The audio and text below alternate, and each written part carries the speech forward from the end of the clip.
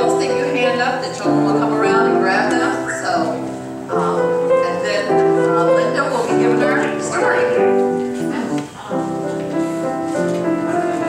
Oh, you're Linda. Well, you changed your looks. And John will be giving the children's story.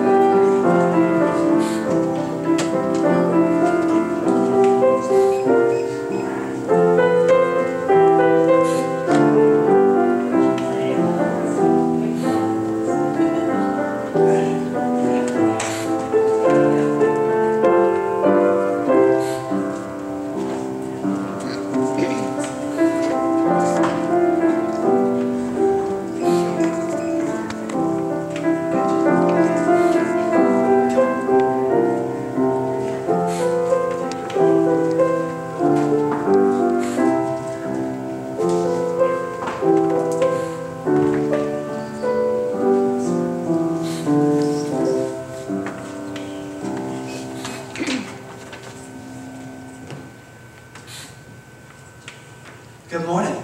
Good morning. It's nice to be here. She is going to help me read Scripture. Can you open that up to John? Take your Bibles. Let's look at John 14. She's going to read verses 8 and 9. Philip said to him, Lord, show us the Father, and it is sufficient for us. Jesus said to him, have I been with you so long, and yet have not known me, Philip? He who has seen me has seen the Father. So can you say, show us the Father? So this Scripture is given for the purpose of letting us know, because at some point in your life you're going to ask this question, that is, what is God like? And God, to answer that question, gave us His Son, Jesus Christ. And Jesus told His disciples, because they wanted to know what God was like. But He said, if you look at me, if you see how I live, how I act, how I treat people, that's the same way God the Father is. And I'm going to share with you a story from Scripture, from the book of John, of the love and compassion that Jesus has. So, turn to John chapter 5.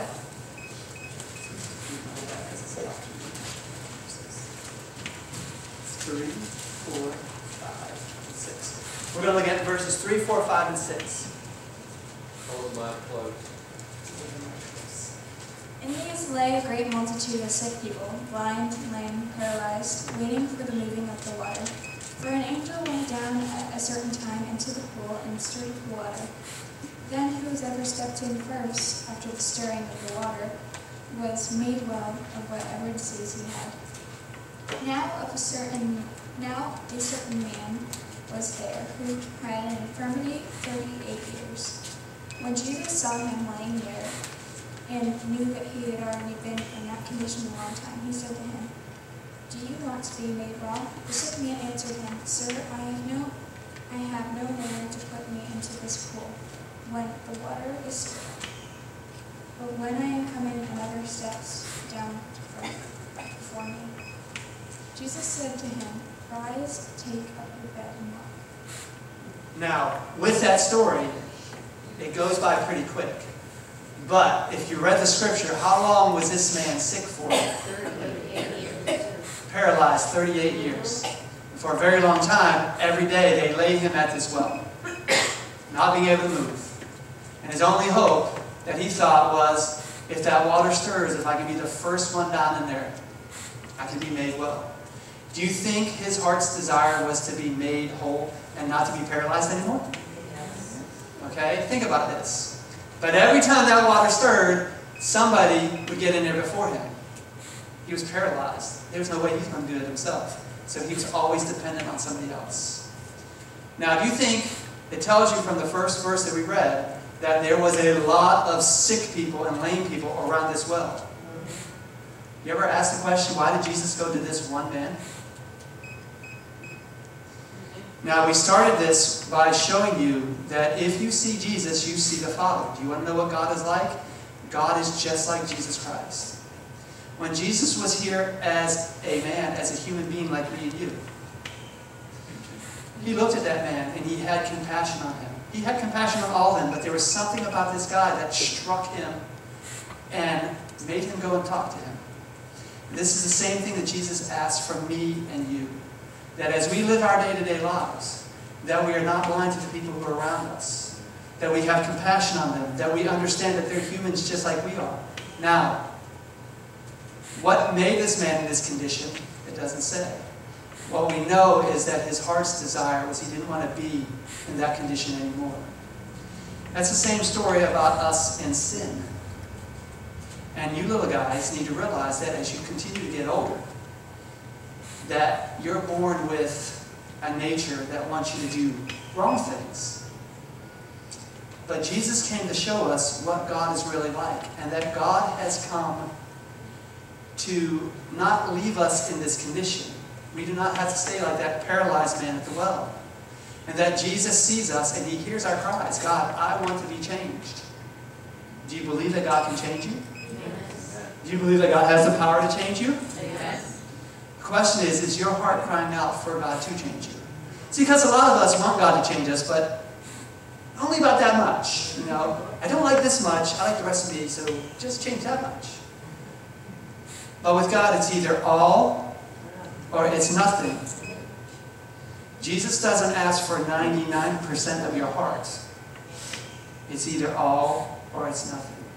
But listen, Jesus walked by all these people that were sick, and he focused on this one man who'd been there for 38 years. And asked him, do you want to be made well? And what was his answer? No, Lord, I like this. I want to stay this way.